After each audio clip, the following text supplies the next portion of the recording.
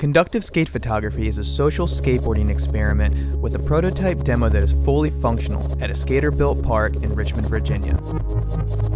By hacking into a DSLR's headphone jack, we are able to control the shutter and focus via two carefully painted lines of conductive paint connecting to complete the circuit. One line controlling the focus, while the other controls the camera's shutter.